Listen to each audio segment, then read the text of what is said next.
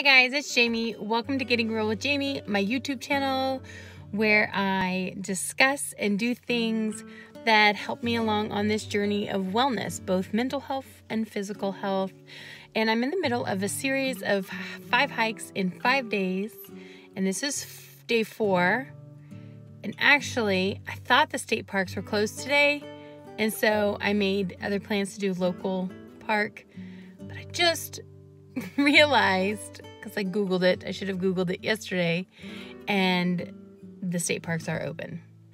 So, but now I'm all the way out here in Franklin, and by the time I got to any of them, the sun would be set. So, I'm here at a local park. It's, however you say this, Marcella Vivrette Smith Park. It's on Wilson Pike in Franklin, Tennessee. It's beautiful, but it is a park, so this is going to be less like a hike and more like a walk in the park, pun intended. So thank you for joining me on this journey. It's been a fun week. So here is Marcella Vivrette Smith Park.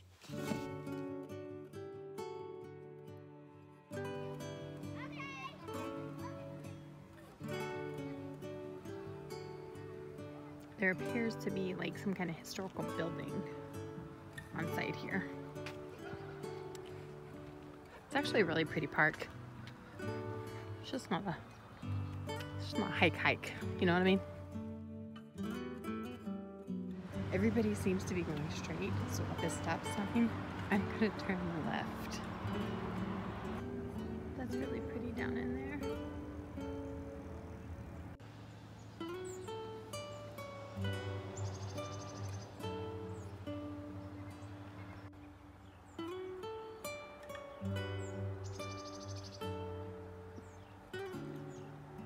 It's actually pretty freaking awesome.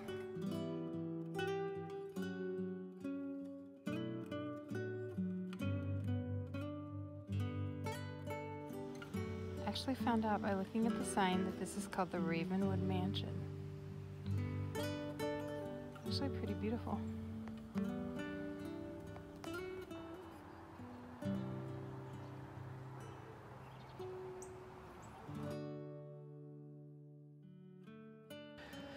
I was telling my best friend the other day that I've been feeling antsy lately. Like, I need a change, like a massive change, like in scenery and location. You know, that I get like this every now and then. You know, I don't know if anybody else feels that way, but I don't know if it has to do with moving every couple years when I was a kid, and being in one place too long just makes me feel stagnant. I also know I'm an externally motivated person, so like, which means I'm not like motivated from inside. I need things in my external environment to motivate me and to help me change. And I don't know if that's what's going on or not, but I just wanted to put that out into the world. I don't know if anybody else feels that way, but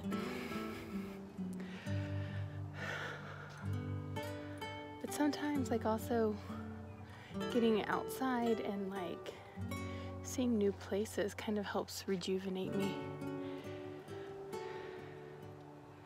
This is a beautiful park, like, and it's literally like less than 5 miles from my house.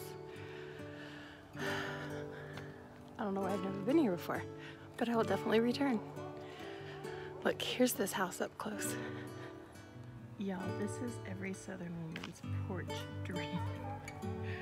Those rocking chairs with some sweet tea or some lemonade. I'm not Southern, that was a pretty bad accent.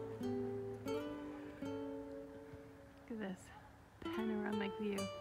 It's actually fucking gorgeous. I'm so glad I came here today.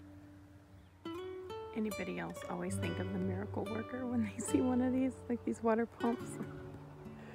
Like where she spells out water, she finally figures out how to communicate. It's like a below ground house thing. I don't know what the heck it is. Panorama. views again. This was actually really good. I will definitely return.